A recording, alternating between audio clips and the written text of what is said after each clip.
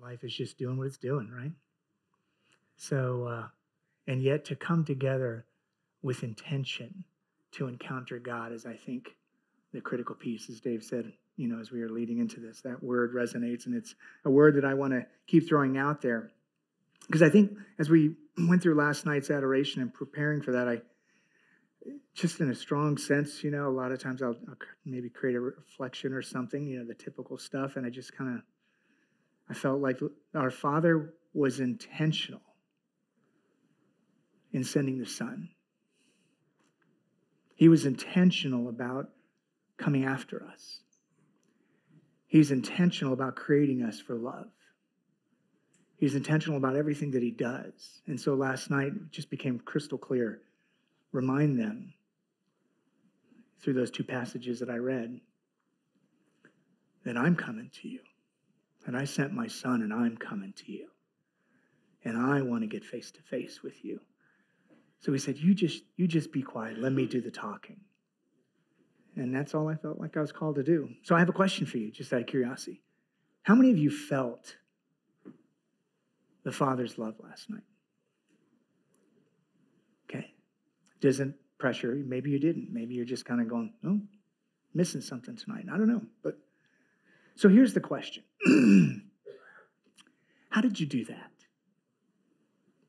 Let's do a bit of a role play for a minute. Let's say I'm one of your parishioners.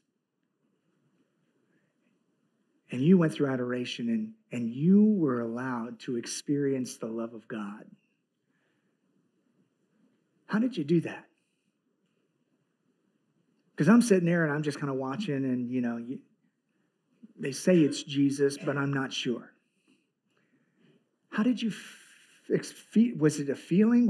How did you get to the place where in your heart you came to encounter the love of God being poured into you? Because I looked around the room and it looked like a lot of guys were just going in, right?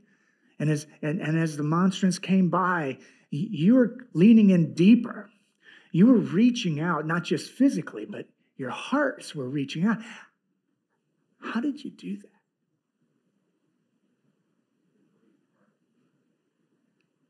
Because your parishioners need to know. By emptying ourselves out. They need to know. They need to know how to do that, because oftentimes we kind of go through the motions, and I think, we're really good at giving information, and then we live according to the great assumption, and that is that once you give people information, they know what to do with it. But they don't oftentimes. And I think that's why, less than 30% of the people in our faithful Catholics still coming actually believe that that's him. But we know he came last night. We know we were in his presence. And because we knew that, how we got to that place is a really critical piece. How did we get to the place where we knew that was him? How did we get to the place where we knew that that was him, and then we could receive what he wanted us to receive? Because that's what our people are starving for. And I believe that I was raised in the 70s and 80s, and I count myself as being part of the lost generations. The generations after Vatican II that they stopped teaching the good stuff, and it all became touchy-feely stuff, and the Holy Spirit was a felt bird on a banner. That's the Spirit. And I'm like, a bird? Don't you just feel good to know that the Spirit's always around you? And that's what I got. It was just kind of crazy. But I think things are very, when we think about our Father's love and what God is doing, particularly with the Eucharist and coming to us, is that he was intentional in making us or helping us know that he's present and coming to be in our presence so that we could then choose. And that's a critical piece, the choice. Because you see, once you become aware of the truth, you have to make a choice. I remember as a kid, I was, and when I was younger, we had Saturday matinee movies on TV. Remember those? And I was there watching, and I'm watching this scene, and there's this 45-year-old son at the deathbed of his father in the hospital. And his father's there, and he's dying, and his son is there with him, holding his hand.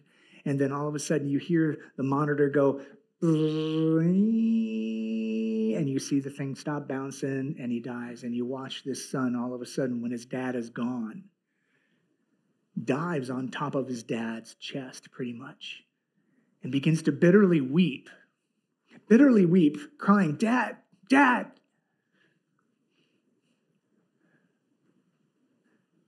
"Dad, I love you. I love you." But he couldn't say it while his dad was alive.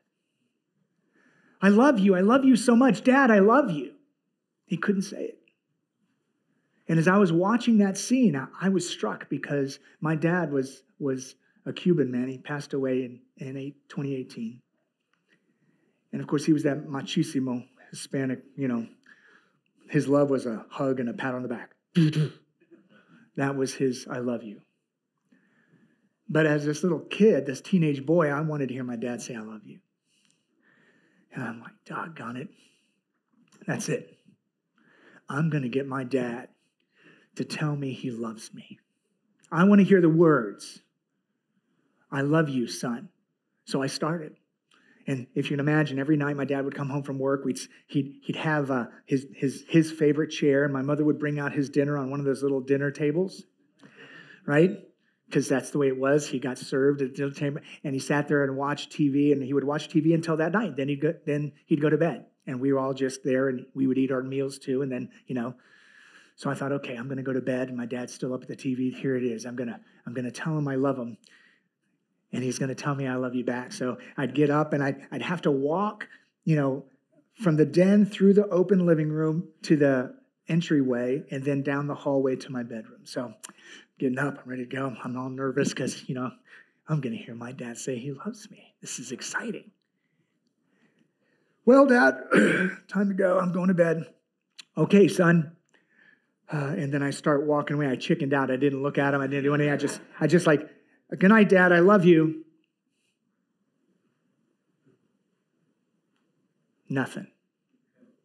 I went to bed without hearing him say. I'm like, okay, fine. It's fine, Mr. Machismo.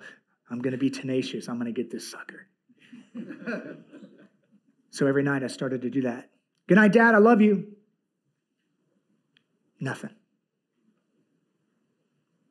Whole week, nothing. Whole month, nothing. 2 months, nothing.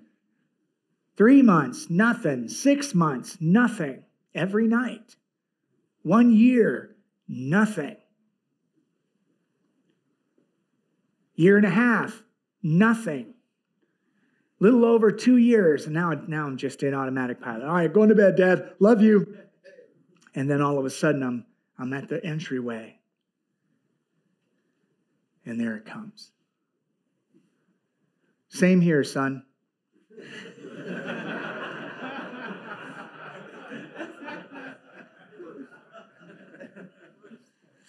And I'm like, my heart leapt. But it wasn't the words. He was trying. But the old guy, he couldn't do it yet. So I kept going. Now I'm reinvigorated. Now my dad is in the chair, and I'm like, "Good night, Dad. I'm going to bed. Love you." Second night after that first night, nothing. Sissy. Couldn't believe it. Wouldn't do it. Then the third night, same here. And then he started to say it. Then he began to be more comfortable saying, "Same here, son." Now I'm just more invigorated. It's just there. Keep going. And now we're getting close to 3-year mark, a little over 3 years. And he'd been used to saying that. I just got used to it. Maybe this is the best he can do.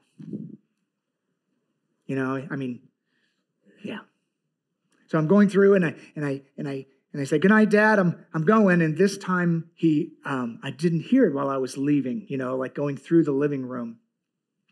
I got into the entryway by the door, and all of a sudden I heard him say, "I love you too, son. And I just stopped and stared at the front door, and I just started crying. Not just like weeping. I was trying to be as quiet as I could, but I had full-on booger snots flowing down my shirt. I'm like,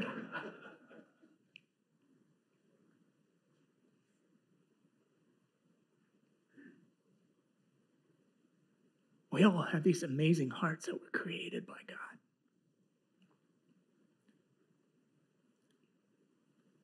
For His love. For His love.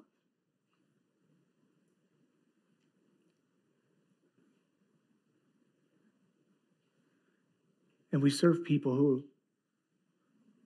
who were created for love and never will be satisfied until we're free to experience that love.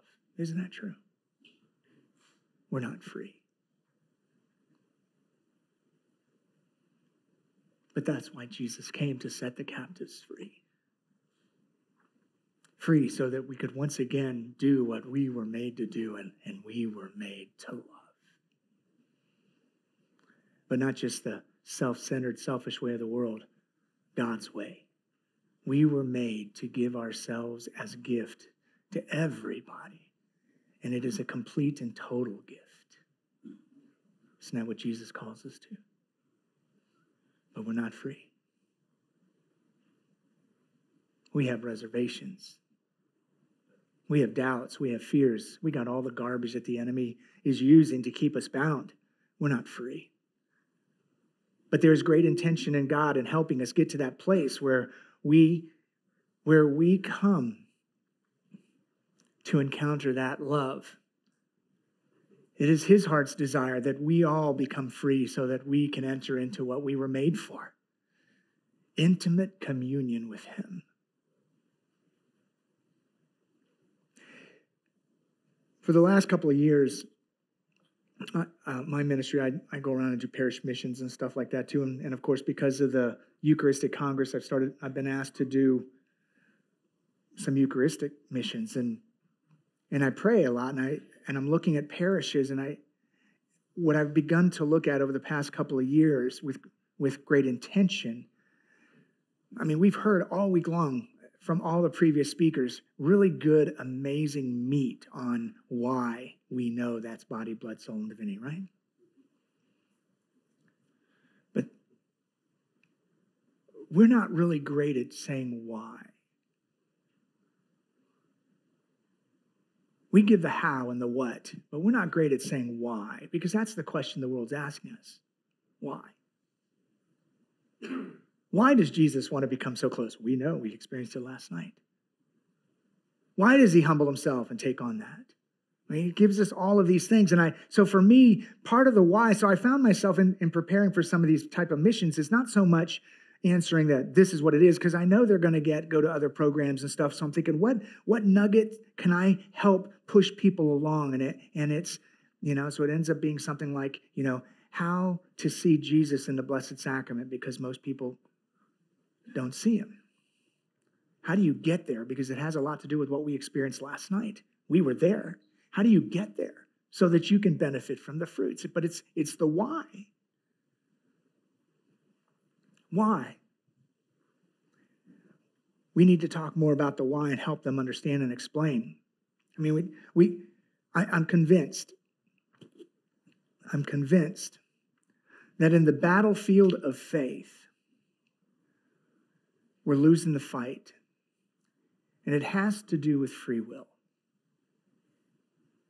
Our freedom to choose.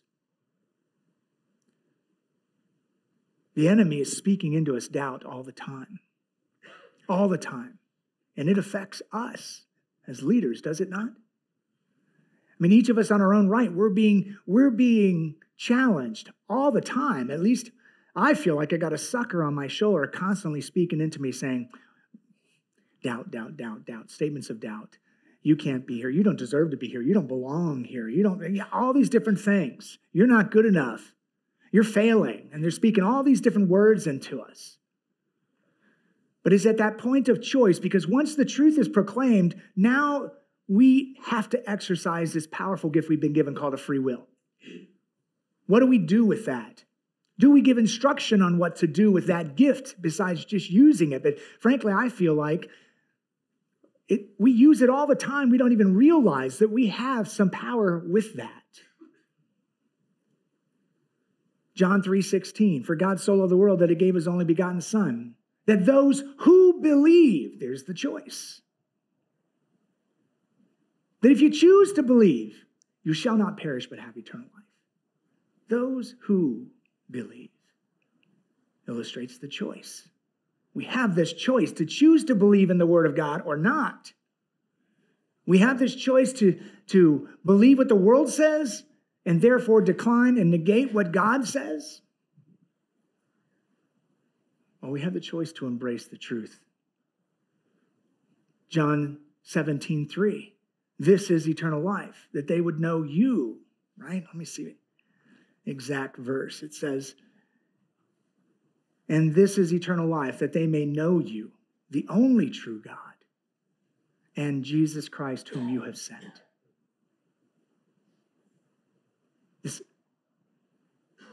This knowledge of him. But how do we attain that knowledge of him if we are never led to that place to decide, do you want him? Do you come to a place in your life where you recognize you need him? Because the world now is just head over heels going away from God. We feel like, oh my gosh, what do we need to do to convince people that God is the way? And it's not. It's how do we lead people to the place to recognize that they need God?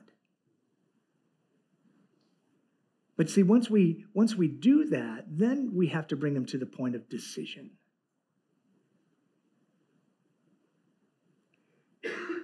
To invoke choice, to decide with intention that I want my Father's love. I need his love. There's something to this choice thing. Because people are being spoken into so much that instead of sowing seeds of faith, where they're being sown, as the enemy desires, seeds of doubt. Remember in the book of Acts, Holy Spirit, Acts chapter 2, the Holy Spirit comes upon the apostles, the crowd makes fun of them, Peter gets up and he preaches a powerful word, right? And in that moment, it says in that text, it says that when they were done listening to Peter, it says they were cut to the why. Why not an epiphany? And when he was done preaching, a light bulb went on in their head. But it didn't say that. It says they were cut to the heart. Why? Because the Spirit was aiming at the heart. Why? Because the heart needed to become free to love. And if the Spirit was aiming at the heart, then why are we stopping with the head in our catechesis? Why are we stopping short by just giving them information and then going on to the great assumption and they know what to do with it? Right? So what happens? The minute they're cut to the heart, you know the statement. The statement comes up and says, brothers, what must we do? You see, in that moment, the proclamation of the word goes out. Peter is preaching. The Spirit is moving to the hearts. Bam, cutting the hearts. And then it immediately evokes a response. Brothers, what must we do? We want this salvation, but frankly, this thing that's in you now, I don't even know what it is. I don't know what you call it, but I want what you have. Yes? I want what you have. I want this salvation because of what I just heard. It evokes a response, a choice, a decision. Do I just sit there and go, yeah, well. No, they were cut to the heart. We can't touch the heart. That's the Spirit's job. But our job is to proclaim the truth. And then once we see the Spirit has evoked a response, now we call them to faith. Choose. Choose you this day who you will serve. Make the decision, because now it begins for you. You've tasted of him. He's come and he's tapped you on the heart. Kind of like a little thump. My brothers, because I'm the youngest of 4 boys, my brothers used to come and go. That's just one of those stupid, annoying things you do to your little brother. Hey, bro, stop it. Right? But I think that's what the Spirit does, not on my head, but he comes and just goes, ding. And I was like, like that dry sponge that's been left alone for a week on the kitchen counter and all of a sudden gets a couple of drops of water because you're all shriveled up. Your soul's like, and the Spirit comes and taps you until you throw that faucet on. This is what I was made for. That. When they taste, then we have to bring them to that choice, to choose to receive. And so what did Peter say? Peter goes on and he says, Peter said to them, repent and be baptized, every one of you, in the name of Jesus Christ. And then he gives them the why.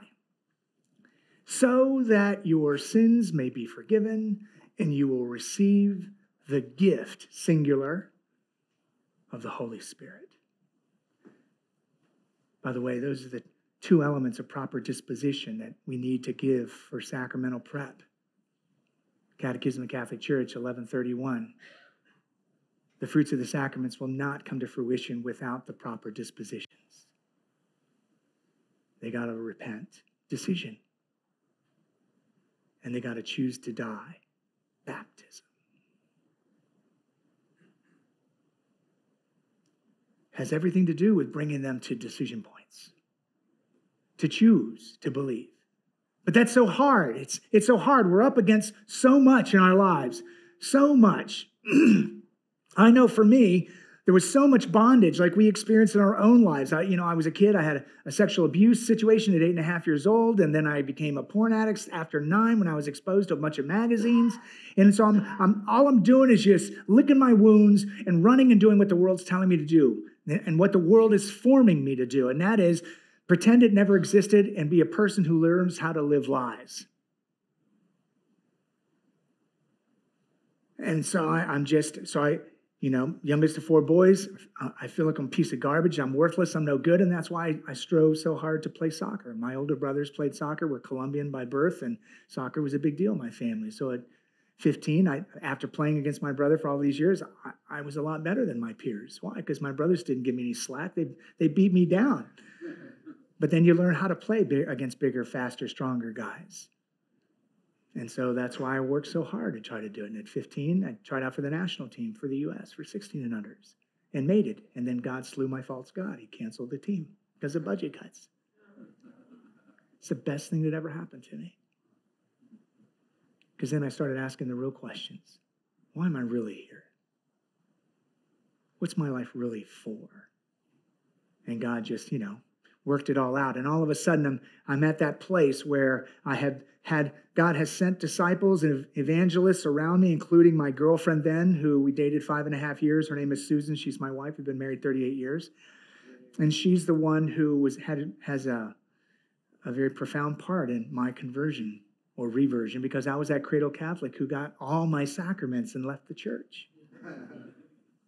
Because it didn't mean anything to me. Why? Because I didn't know him. And I barely knew stuff about him, because when I went to religious education, I didn't pay attention. Who would if you don't want to be there? So I just played church. I did what the church told me to do. I jumped through the hoops, and then I left, because there was no meaning there. And no one certainly that I had, until my senior year of high school, there was no one there that was ever intentional about helping me learn how to encounter Jesus. Intention. Are we intentional about our people coming to know him? So I'm sitting there at the point where my real decision is made. I'm sitting in a group of kids at a Protestant rally where before they had done an altar call, and the guy who did the altar call said, if you've prayed this prayer, stand up. And there was 500 high school kids in that room, and 300 of them stood up. And frankly, he prayed so long, I fell asleep. Honest truth, I fell asleep. I was out cold. And he says, but when the chairs got up, those chairs popped up, the seats popped up like the old movie theaters. And I woke up and I was startled awake, so I stood up. True story. It's the weirdest thing, right? God has a great sense of humor. I'm going to bring him to him, and he has no idea why. Just no clue why. So what happens? So I go to the back and go through this thing, and the guy takes us through the kerygma again, the saving plan of God. And then he says, why don't we pray again? This time I didn't pay attention to him. This time I knew I had a decision to make. I had to decide. And it wasn't an earth-shattering, great prayer. It was just very simple. Have you ever noticed that our faith doesn't need to be so complicated? I think we do that a lot of times. It just needs to be simple so people can get it. And that's why I think he has me in ministry, is because I'm just a simple guy.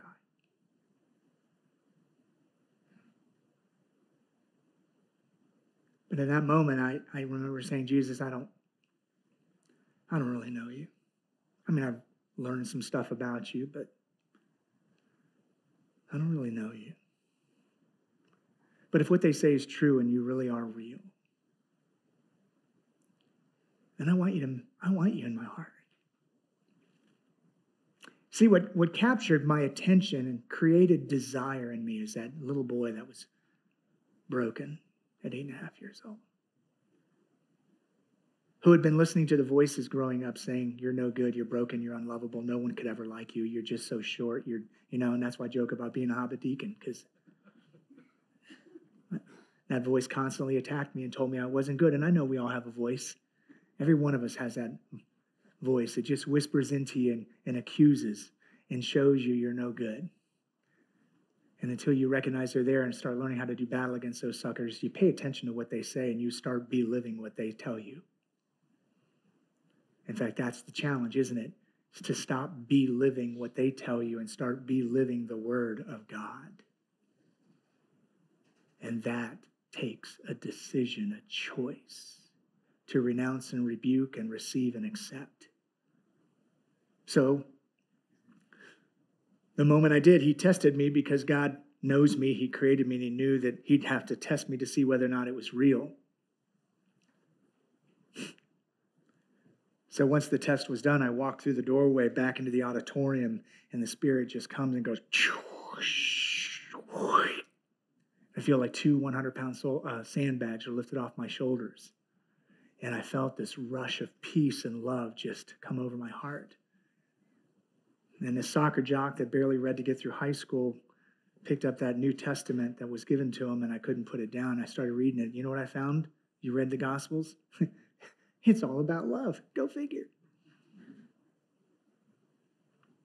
So I went back to my faith. I went back to my Catholic faith, and I did go around and check out some other Protestant places, but every time I went around, I felt like, something's missing. Didn't like them. I mean, they preached and stuff. It was good preaching, but something's missing. Something's missing. I couldn't figure it out yet. Because remember, I just came to know Jesus. I didn't know Jesus was really present in the Blessed Sacrament. In fact, if I'm going to be brutally honest with you, I was serving as a youth minister in South Florida, and I was 27 years old before I came to true faith in Jesus Christ in the Blessed Sacrament. See, here's how I thought it works. Is you look at these guys that have gray hair, and you watch them, and you grow to trust and you believe in them, and these guys are holy guys. So if they believe that he's there, then okay, I'll take it on their word, which isn't bad, but it's not my word. And you know what happened? God is just so good. He comes, my pastor, as youth minister, he comes up to me, and we do training every 3 months, right, for Eucharistic ministers, big parish, right, at that time, and so he comes up to me after he had finished that evening. He'd been doing the training, and then he saw me at Mass, and he said, "Ralph, come here." And I came up, and he says, "Listen, I want you to become a Eucharistic minister so that our youth see you on the altar distributing communion. The next training is in 3 months." And I'm like, okay. But I had a real problem. Because based on everything that I had seen, I would have to take the Ciborius, stand up in front of everyone and go, the body of Christ, and I couldn't tell you with absolute conviction of heart that that's really him. And so if he had said, I want you to do it tomorrow, I couldn't do it. Because I can't stand before you and tell you that's him unless I'm prepared with conviction of my own heart. Because I have chosen. So I now had 3 months to dig in, and I did. I started diving in. I looked at scripture. I'm looking at, commentaries. I'm looking at, anything that I could get my hands on. When you guys are saying Mass, I'm kneeling there, and I am listening to all the Eucharistic prayers. And I'm just praying, Lord, you got to give me the eyes to see. I don't know how. And then it just was the coolest thing. All of a sudden, when you're presenting the gifts, you ask the Holy Spirit to come and transform the gifts. And I'm like, there it is. God can do anything he wants to do. And if we're asking God to do that, and in a very simplistic way, I began to believe that was Jesus. And it changed my life because from that point on, I started becoming a daily communicant as best as I could. You see, I figured if Jesus showed up every morning at church at 8 o'clock, if he physically walked into the church and sat in the celebrant's chair, where would I be? I'd be at Mass. And then the next question comes, where in the church would you be? Would you be seating in your normal place when you're not with your spouses in the back on the left side? Where would you be if Jesus was really sitting up front in the celebrant's chair during Mass? Where would you be? Front row, baby. Why? Because I want to be close to him.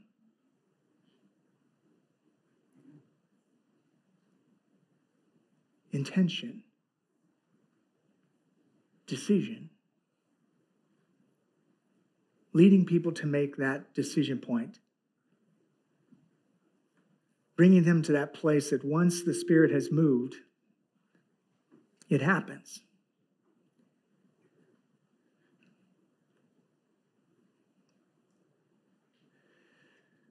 So what's the real problem? Why is it so hard? I've been thinking about this a lot too. How is it that the enemy is becoming so effective to make sure that our people are moving away from God and choosing not to believe? And how is that happening in our churches?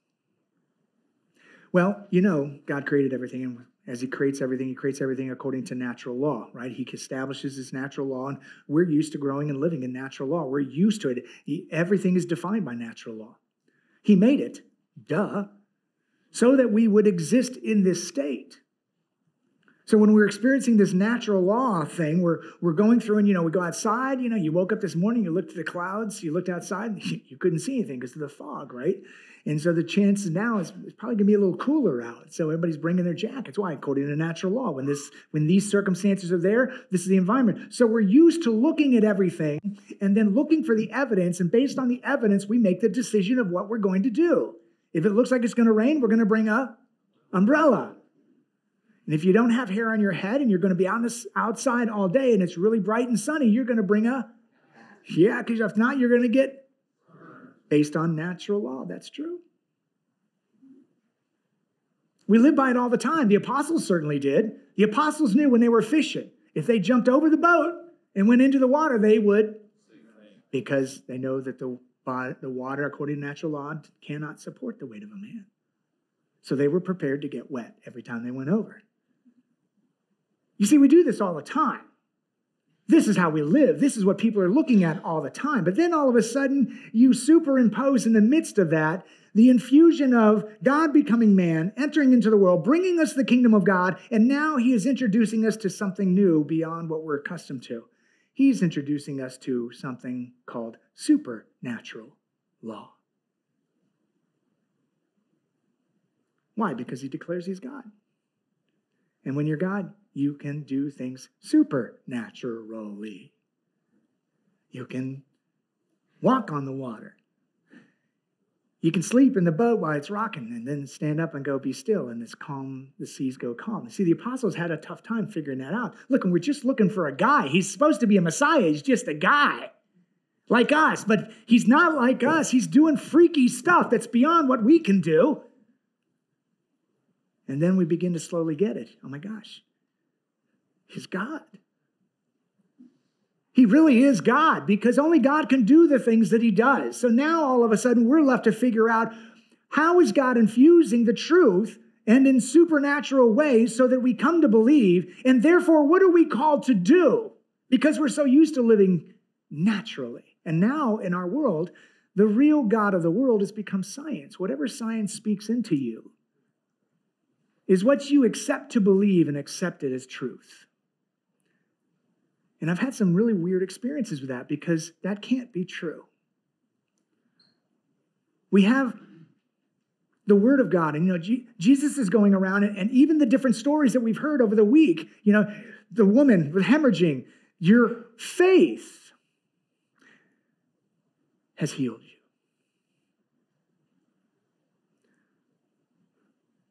Because God has come to heal the thing that we need to be healed most above all else. Our faith. The people's faith. It's the greatest healing. Oh, we're still dealing with our natural law stuff, and I'm struggling with this issue, struggling with that issue, but God's looking for the eternal healing. See, the thing about God is anytime we ask for healing, his answer is never no. It's just sometimes it's maybe not yet. Or the way he brings about the healing may be actually through death.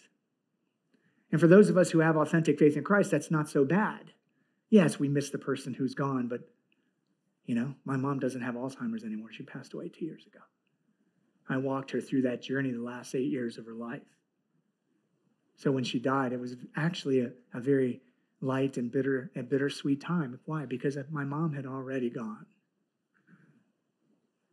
So now in faith, I knew she's hanging out with my dad, and she doesn't have Alzheimer's. And you know what's the coolest thing? They're not fighting like they used to. They're not. All that junk is healed. But we still live in the here and the now. And we still live with all this natural law stuff and all the things that we see and we experience. And yet we forget that there's this spiritual warfare taking place, right?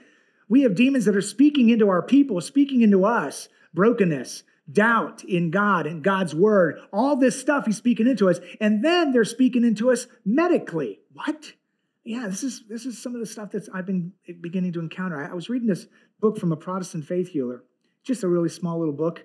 He was sharing his testimony, and he was a young man. I think he was a Baptist. I forget what it was. He was a young man living a life, doing great. He had an accident, and all of a sudden, he has no feeling from his legs down.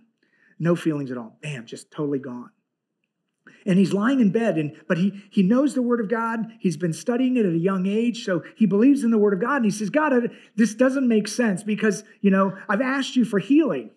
And I look at your Word, and your Word says, by his stripes, I've been healed. What tense is that? Past tense. Means it's already done. And so, Lord, I don't understand, because here's your Word, but I'm lying in bed. I can't feel anything from my waist down. It's been 2 years now. So what's going on? And he's lying in bed. His mom is gone this one particular day. And the Lord answers him in prayer. He says, because you have not proclaimed the truth. You have not accepted and received and proclaimed the truth. What do you mean? You have not received my word. And he's like, what do you mean? Proclaim the truth that you've been healed. But Lord, no feeling. Can't get it. It's not here. I can't feel anything. How can I declare that I'm healed? Don't base what you're declaring on what you feel. Base it on what my word says.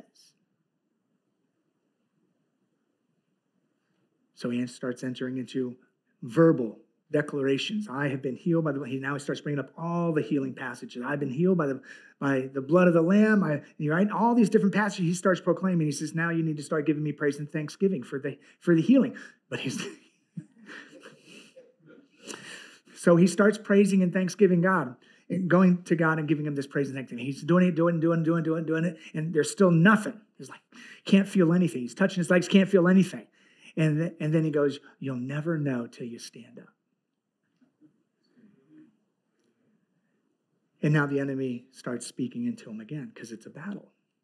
Oh, yeah, great. Your mom went to work. She's not going to be home till 5. You get up and try to stand up. You're going to fall flat on that hard floor, and you're going to be on that floor all day long. You'll never know till you stand. You'll never know whether my word is true until you stand on it. You'll never know. And so finally, in frustration, he's up there and he takes one leg and he throws it off the bed and he grabs the other leg physically because he can't move them, and he throws the other one off, and now he's sitting on the edge of the bed and he's like, this is it. And he knows if he does this, he's either going to collapse because his legs got nothing, or he's going to stand. Don't do it. You're going to be on the floor all day long. You'll never know until you stand. So he put his hands on the edge of the bed and slid off, and all of a sudden, boom. And he says in that moment, it felt like 1,000 pins were pushed into all around everywhere. He says it hurt like hell, and he was so glad. Because all of a sudden, his legs and muscles that had atrophied for 2 years were still atrophied. But he was standing, and he couldn't understand. He was like, oh my God, I'm standing. This is amazing. How does this happen? You'll never know until you stand. And so he's standing there, and he's like, oh my gosh, this is awesome. And he's praising God. Thank you, Jesus. Thank you, thank you, thank you. And then he starts getting his hands up on the bed. And the Lord goes, what are you doing?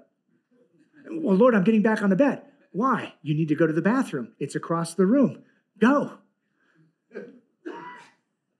You'll never know till you take one step. You can imagine what he was doing, right? He's like, so what does he do? He's like, of course, what's happening? Imagine with him, what's rising up? Fear. So here, listen, understand, and faith doesn't take away the fear. Faith gives you what you need to push past the fear. Because the enemy has the ability to insert false emotion of faith in us. Right? So what does he do? He starts walking, goes to the bathroom, comes back, gets up on the bed and just relaxes because he's exhausted. His mom comes home at 5 o'clock and she does what she normally does. She walks into his room and she freaks out. The bed's empty.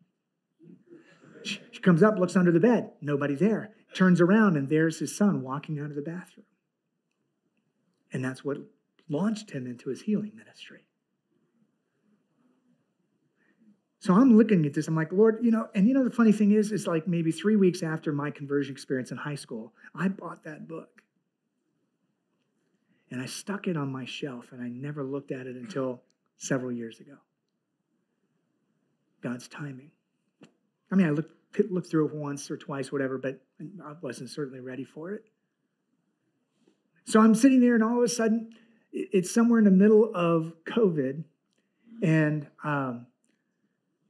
it's 9 o'clock. It's 8 o'clock in the morning, and I'm eating breakfast and stuff. 9 o'clock, I've got a full day of work. I've got a meeting at 1 o'clock, and I've got all this stuff that I got to do, and it's Tuesday, and I'm flying out of town, or I've got something I got to do on Friday that I've got to go to, and all of a sudden, you know how it feels like when the flu comes?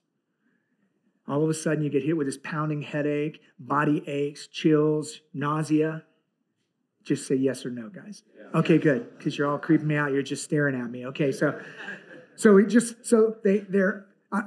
hit me, and now I'm looking at my calendar, and I'm thinking, let's see if I go to bed now and I flush myself out, maybe I can get up and go on Friday because I got to go out on Friday. And the Lord goes, what are you doing? Well, Lord, I'm trying to figure out how I'm going to get this sickness out of the way so I can just actually, do it, go and serve you. And he goes, no. Renounce that and rebuke it. What do you mean renounce it? Renounce it and rebuke it, unless you want to take it. But the choice is yours. You decide. You don't have to take this on. Well, I have never experienced anything like that before.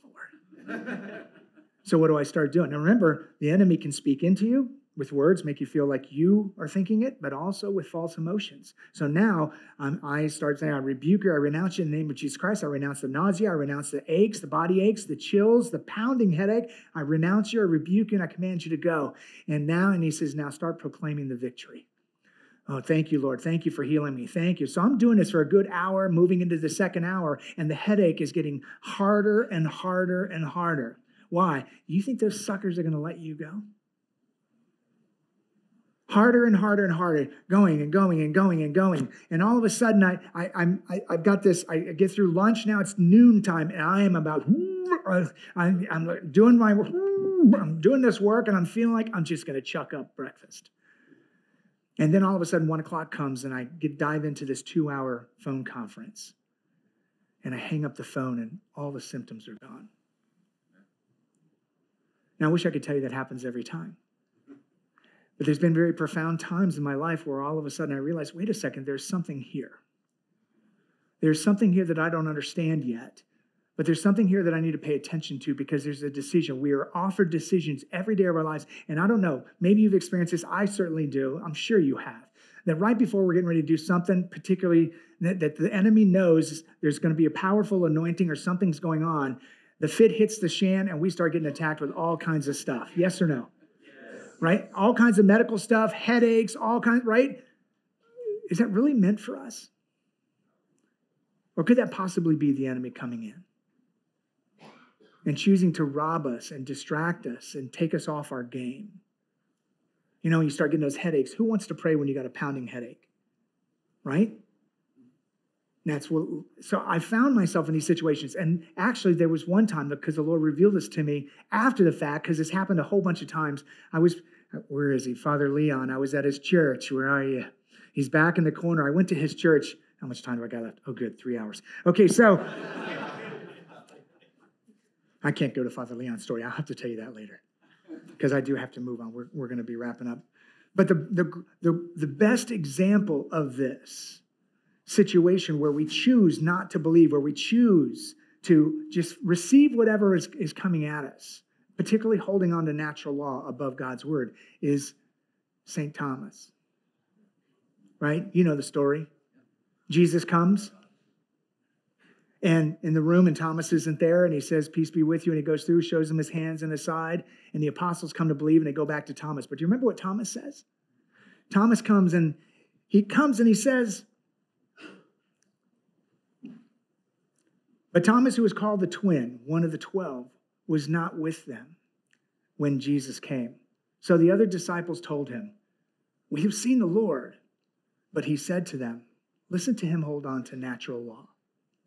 Unless I see the mark of the nails in his hands and put my finger in the mark of the nails in his side, I will not believe. That's free will. I choose not to believe until you can give me the empirical evidence. You see, when you live your life based on natural law, you demand empirical evidence. Natural law teaches us, look for evidence and then live according to it. Supernatural law requires faith in the Word of God. Faith in what God has said and what God has done and who God is. And so are we leading our people to that engagement of the supernatural, recognizing to them that, look, God said, God did, everything Jesus said he would do. Remember the John 6 story. People come on the mountain, this is just too difficult to believe, right? And they're getting ready, they're walking away. But Jesus says, I understand what's your hesitation? Master, this is just, we don't understand. So they're choosing not to believe his word. But he kind of gives them, I didn't realize it till I was studying it, getting ready for here, but he throws them like, one of those lifesaver rings. He says, well, what if you see the Son of Man ascend to the Father where he came from? Then would you believe? Because, you people, you're always looking for signs. You just don't take the word. You see what I mean? There's this choice we can do. And so what happens? He comes to Thomas the second time. He comes into the room. A week later, his disciples were again in the house, and Thomas was with them. And although the doors were shut, Jesus came and stood among them. Which, again, why don't you believe just on that? The dude walked through a door. But he stood among them. And Jesus was now very intentional. He went there for one purpose. Jesus came and stood among them and said, peace be with you. Then he said to Thomas, put your finger here and see my hands. Reach out your hand and put it in my side. Do not doubt, but believe. You see what he was teaching them to do right there moment? The doubts are going to come. They're going to constantly bombard us. But now he commands them, don't doubt. Believe in me. Believe in my word. And then what does he do? Now he proclaims him, my Lord and my God. And then Jesus throws the bombshell again. Do you believe because you've seen me? Empirical evidence, natural law. Blessed are those who have not seen and yet have come to believe.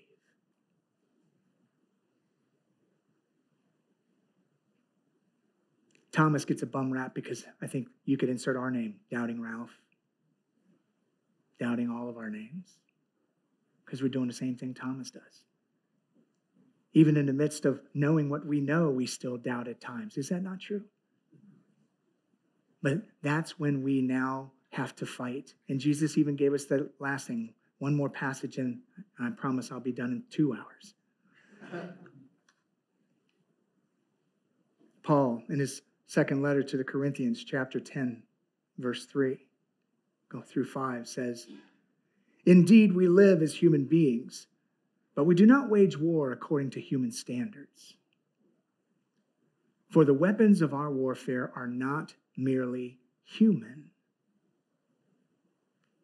but they have divine power to destroy strongholds, to destroy arguments and every proud obstacle raised up against the knowledge of God. And then here's where he shows us what to do. And we take every thought captive to obey Christ. So when the stuff starts coming, I was healed of my addiction to porn in the year 2000 when the Lord went down to the basement in a vision with me and took me to that bedroom where I was hurt.